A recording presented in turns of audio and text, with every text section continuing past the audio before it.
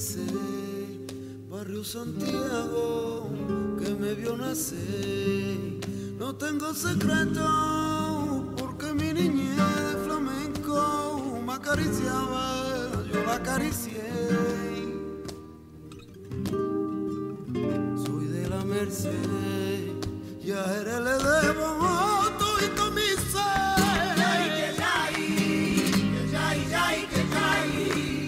Barrio La Viña, yo muero en Caile, yay, que yay.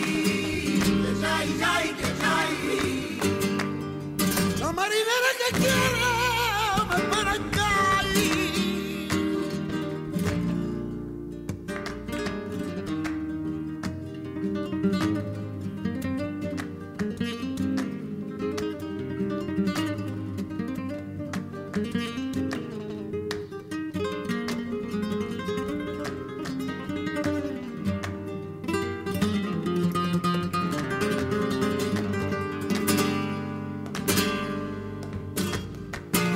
Marinera que alegra la vía al puerto, donde estará tu amante, que no lo veo, sea quien sea tu amante, fuera quien fuere, soñando estaría contigo, donde tú vieres, soñando estaría contigo, donde se encuentre.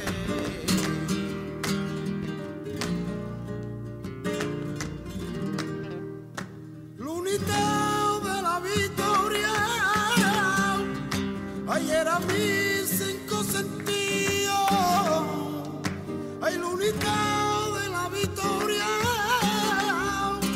ay nunca olvidaré su cara, ay a su amparo, oye vivió, no sé qué sentiría con tu mirada, ni lo que pensaría en alta mar, cuando el reflejo de tu cara deslumbrara a todito lado, oh de verdad. Que yay, barrio La Viña, yo muero en Caile, yay, que yay. La marinera que quiera me espera en caer. Que yay, barrio La Viña, yo muero en Caile, yay, que yay. La marinera que quiera me espera en caer.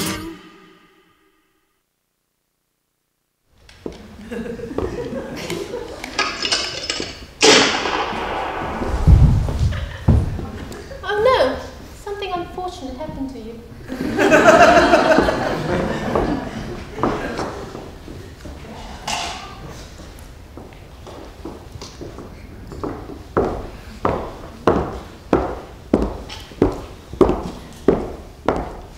Up till this point, my plan was perfect. My poor new husband, the American tourist, could not overcome the grief from loss of his parents and committed a suicide, leaving all his money to me. However, unbeknownst to me, there was a research going in New Zealand that ultimately became my downfall. The research looks at development of artificial models using computer simulation to look at cranial backspatter. So what is cranial backspatter? When you see movies and stuff, you see a massive amount of bloodshot spattering in direction of the bullet away from the shooter. However, it is not a common knowledge that there is a small amount of spatter spattered back towards the shooter. The reverse directionality gives its name backspatter. Backspatter is an important piece of forensic evidence because of the information that it can provide to the crime scene investigators. It can inform firearm-related factors and biological factors. The firearm-related factors that affect backspatter are caliber of the bullet, type of firearm, and the proximity of the shot. The biological factors include the location of the shot. So, how does this factor into crime solving? Well, if no bullets were found from the crime scene, or multiple bullets were found, you would like to know which one did the damage. Was this handgun found on the crime scene did the crime, or was it the shotgun? Was it a suicide, point blank range, or shot from 1 meter away by maybe somebody else? And if the body is absent from the crime scene, was it shot on the limbs, or was it shot on the head, or in the body, in the liver, losing a lot of blood? Anyway, to investigate backspatter, first, you had to create a computational model of a live person based on MRI.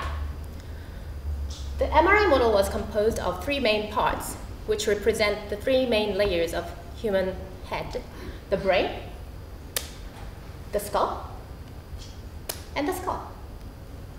This general model, once created, can be rapidly prototyped and personalized to fit the geometry of the victim's head. This personalization is very important because no 2 heads are the same. If you have a bigger head, you might suffer from bigger backspatter.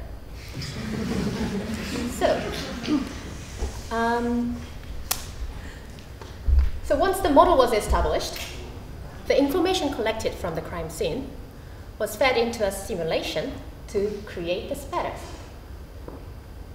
This computer simulation has unprecedented advantage over the conventional animal models or mannequins.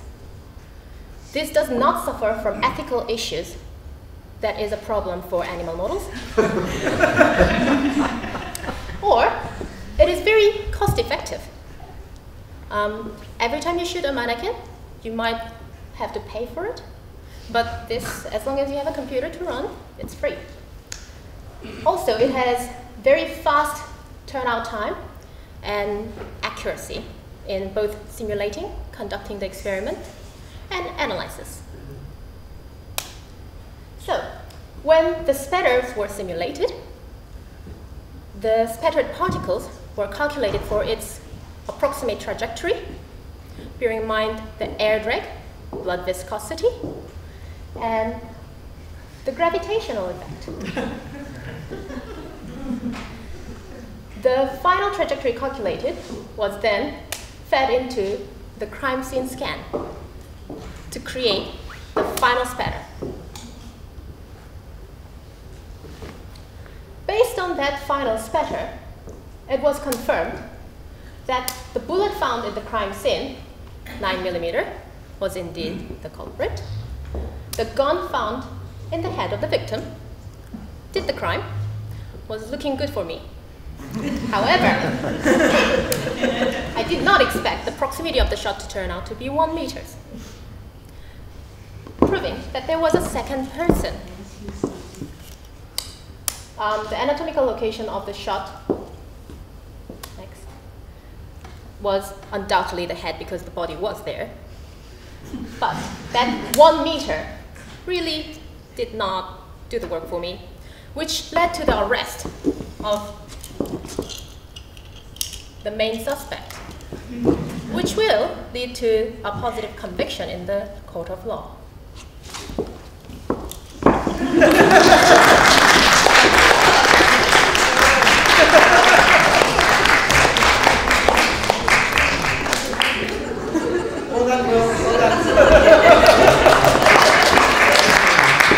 I would like to thank everybody who helped with the research and the play. Hope you learned something about my research. My name is Eryn, and this is a future of crime solving that my research can bring to you. Thank you. Any questions?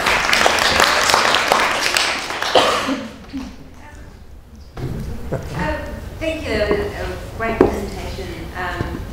I was interested in the ethical issues that you raised, because I think I heard on national radio a couple of weeks ago a conversation that arose from what was happening in Otago, and there's the animal That's our group down there. So I guess I was interested in how much how much the ethical issues are motivating the development of this technology, or what's... Well, first of all, regardless of the ethical problem, pigs don't really have an exact geometry that matches human head.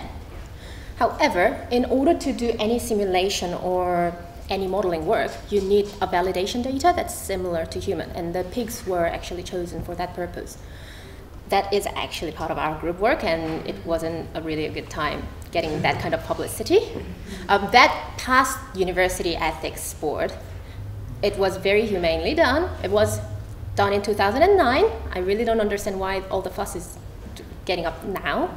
And we don't plan any more animal experimentation because we're going to maximize all the data that we've acquired back then to create something like this.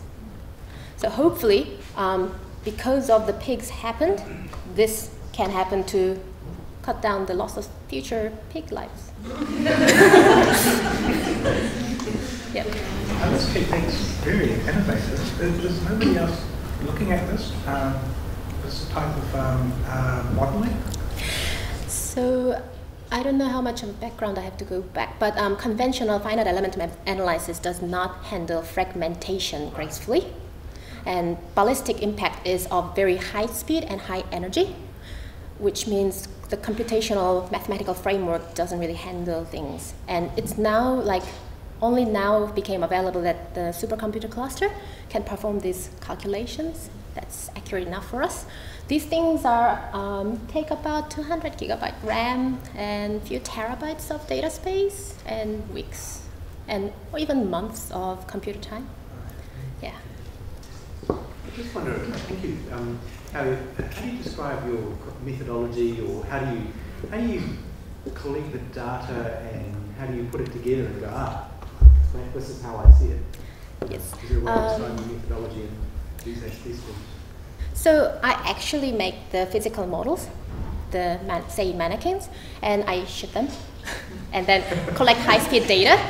And based on the high-speed data I collected, the frames, each frame showing like how the deformation of the surface is happening, I try to mimic that as close as possible.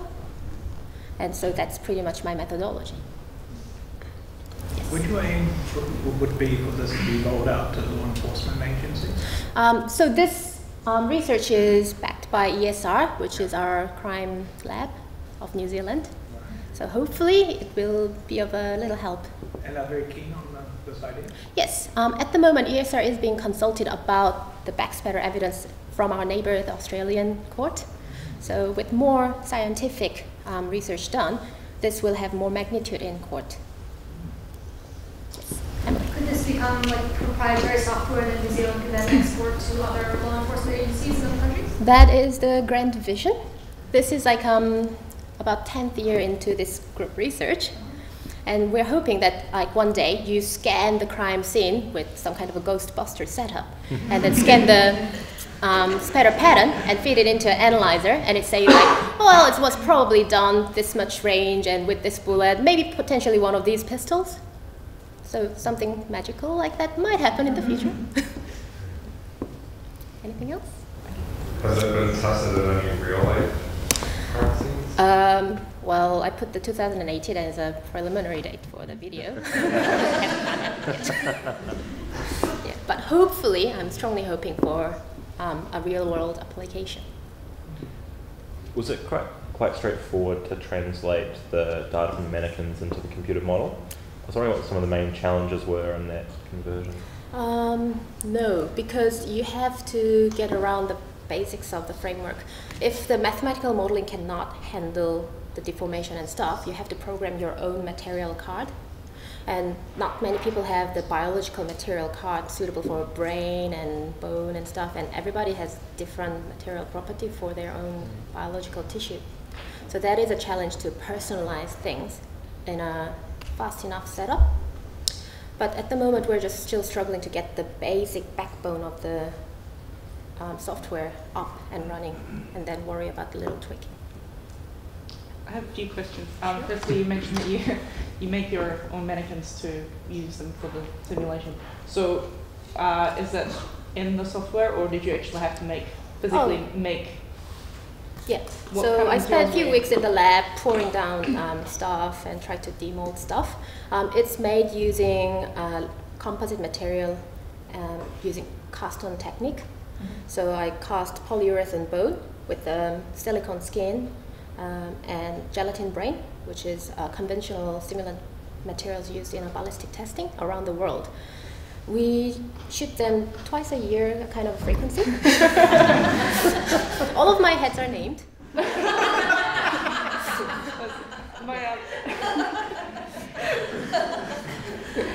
Yes. My other question was, you were saying that it does take a lot of computational power to actually get this data, so potentially if you were actually looking to work for the crime scene and be kind of looking at a few weeks of actually getting your data back, would there be potential to use something like render farms or anything to actually speed up this process? Ultimately, I'm hoping to get a lookup table. So unless you're very austere, for us is old mail that's out of the data table, Right. you can quickly look up reasonable data in the table and zone in on the stuff, and then if a further analysis is required, then you can request for a special case of simulation. Right. Yeah, but we can definitely look into rapid prototyping as well. Thank you. Yes. So the heads, Yeah. are the heads sort of, how to put it,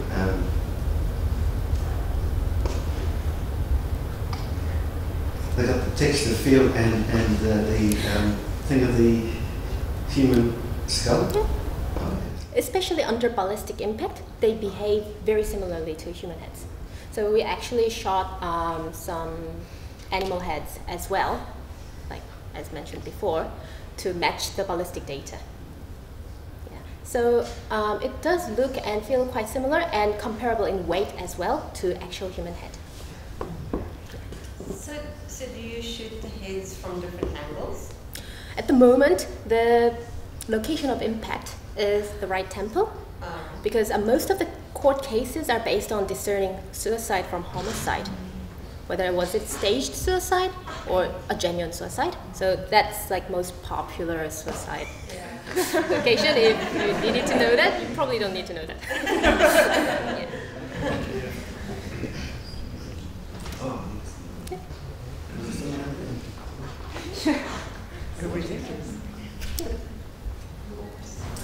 In the 70s, I worked down in South Island for a company, and in the evening there was this high wire-netting fence, and some of the employees would climb it and steal all the gloves. So one day the company got notice.